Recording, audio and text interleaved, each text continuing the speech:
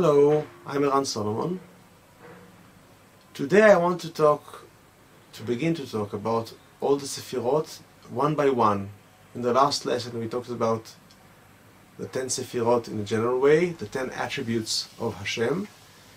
And from today I want to teach you each of the Sefirot separately. There is a very important book by Harav Yosef Gikatilia, a splendid book called Shear, Portals of Illumination, where this rabbi teaches each and every one of the Sefirot, but he starts from down, going up. But I think this will be confusing for you, so I think I will begin really at the beginning, right from the top. So the first Sefirah is called Sefirat Keter. Keter in Hebrew means the crown. Now I want to talk about crowns in the world.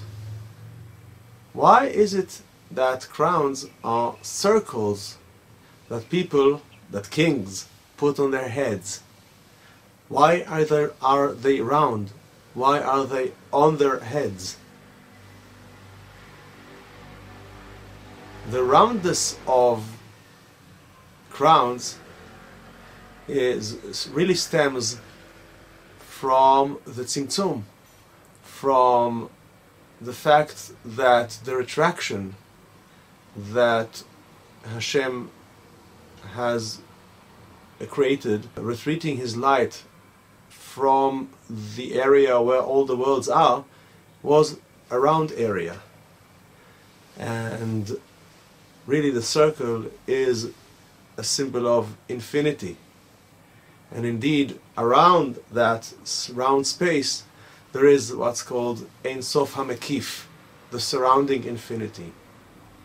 So, without knowing it, almost all nations of the world feel that kings have to have crowns, round crowns on their heads. And the crown also is indeed above the head. It's on the head, which means it is something which is above our perception. Because indeed, if we look at a king, why is a king king? There is no real reason that makes him king. It's only because he was born that way. He is the son of the former king. So there is something which is really above the mind, above perception, in all the matter of kingship. So kings have crowns, and the crowns are something which is above the brain, and they're round circles, which is really like the roundness of the tzimtzum of what is indeed beyond perception, which is the surrounding Ein Sof, surrounding infinity around all the worlds. All this, in my mind, is unconsciously done, not only by us, not only in Judaism, but in all other religions and nations also. So the Keter is the first Sefirah, the first attribute, and all the other attributes really stem from this Sefirah. And indeed, the next Sefirah which is called Chokhmah, wisdom,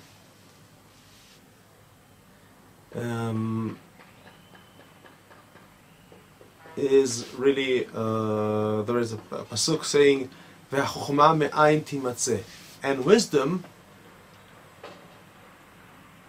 stems from ayin, from nothingness. The Keter is called also ayin, which is nothing or nothingness, and in Hebrew actually it's a double meaning, because me'ayin is where from. It's a question. And ve'chokhmah me'ayin timatzeh, where from do we find chokhmah?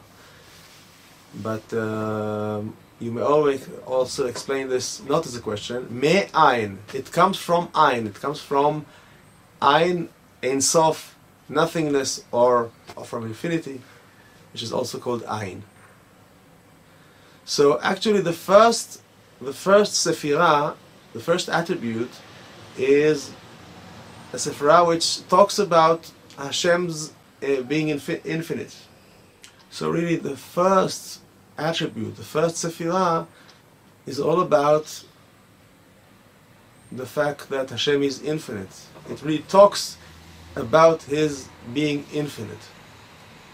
It is called Sefirah, which is also called in Hebrew midah, measurement, but it's a measurement speaking about something which is immeasurable. The Torah, I think we've spoken about that in an early lesson.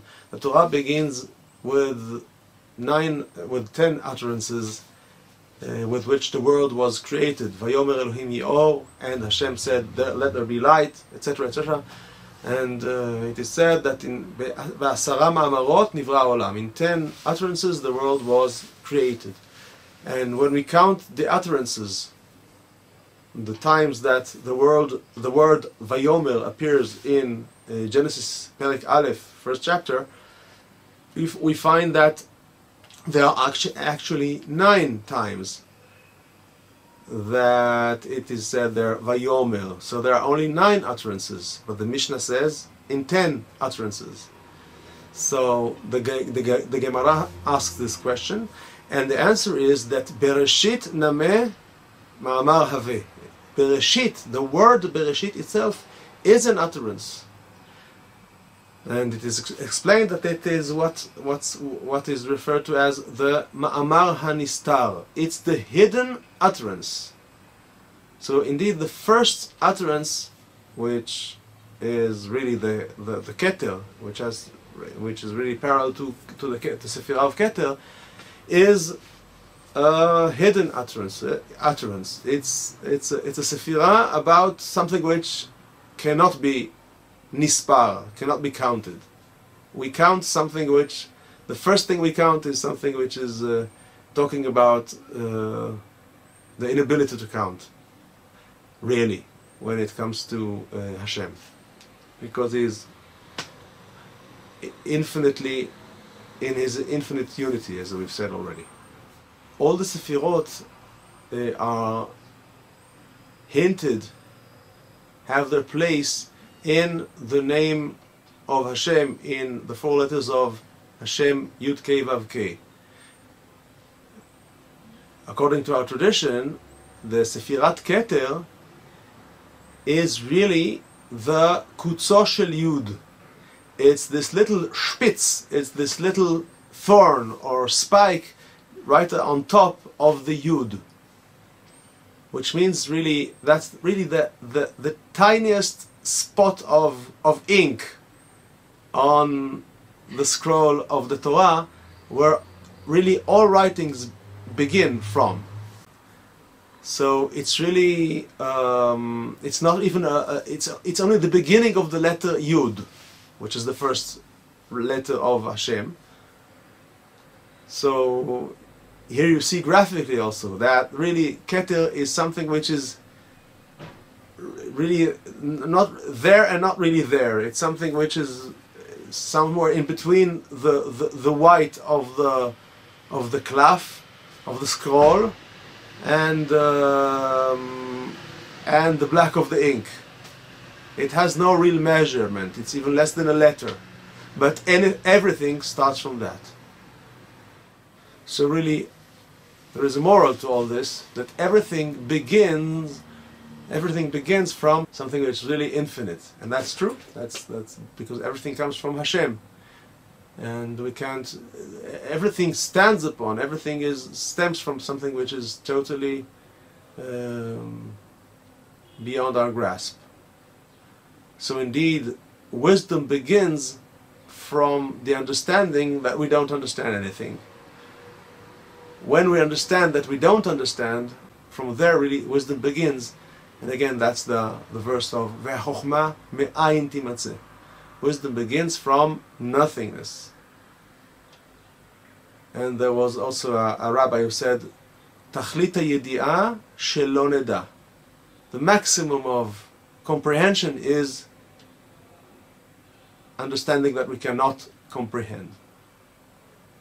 So these are a few words about an infinite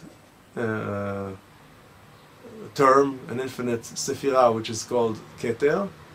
And that's the Sefirah which really negates all the conception of Sefirot, that we can count, that we can understand, all the conception of any understanding in Hashem, in His essence.